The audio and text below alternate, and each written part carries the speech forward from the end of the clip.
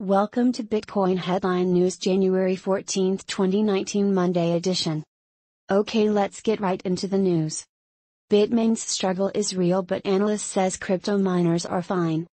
Just in the past 2 months, Bitmain has fired more than half of its staff, has closed an entire office in Tel Aviv, has shuffled top management, and removed 2 of its chief operations officers. And today, the Chinese BTCUSD mining giant decided that it would close another overseas workplace, this time in Amsterdam.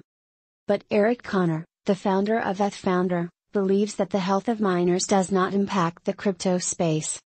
Mining is just a service. In his latest tweet, Connor requested the crypto community to stop thinking much about miners, stating that they won't hold any relevance to the overall growth of the crypto space. "Honestly, I wish we'd stop worrying about miners so much," said the cryptocurrency analyst. "They provide a service to what Ethereum users decide they want to run. I don't think they should have a say in governance decisions. In 2 years we won't need them. Let's quit wasting so much time worrying about them." Connor didn't mention Bitmain specifically, but his statement came at a time when the Beijing-based company is shrinking at a rapid pace. The year-long crashing in the value of leading cryptocurrencies has led mining companies like Bitmain to huge losses. Also, the infamous Bitcoin, BTC, cash hash war in November reportedly caused the company additional losses worth millions of dollars. Ethereum, which was a part of Bitmain's mining portfolio, meanwhile announced that it would switch its core consensus algorithm from proof of work to proof of stake. By doing so, Ethereum replaces miners with validators. These validators vote on the next block, and the weight of each validator's vote depends on the size of his stake, explained Johannes Hagman, a software programmer and Ethereum enthusiast. To become a validator, you have to send a special type of transaction that locks up your Ether into a deposit. The amount of Ether someone locks up is his stake. The validators get a reward for their service, like in a PoW blockchain.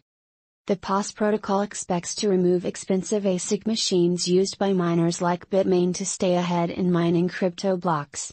According to Connor, whether or not these companies will survive the crypto winter does not matter, at least to Ethereum that is reducing its dependence on them. What of Bitmain, then? Bitmain is imploding.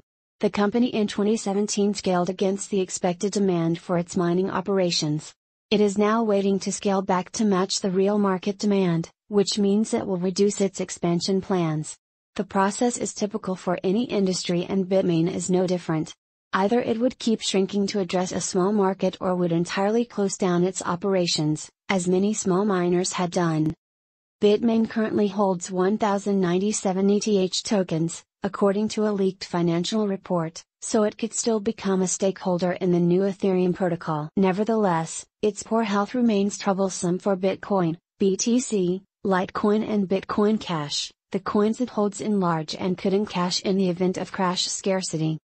If you enjoy this type of content, please click the like and subscribe buttons below. It helps us to get more views. Please also visit our channel sponsor OhioBitcoin.com. Thank you. See you with more Bitcoin headline news soon. Side note, if you have not already done so, please subscribe to PewDiePie channel and help him to triumph over the evil T-Series. If you enjoy this type of content, please click the like and subscribe buttons below. It helps us to get more views. Also, please don't forget to hold your Bitcoin in a cold storage Bitcoin Core wallet with private keys so you can become your own bank and stick it to the man. Thanks again. See you with more Bitcoin headline news soon.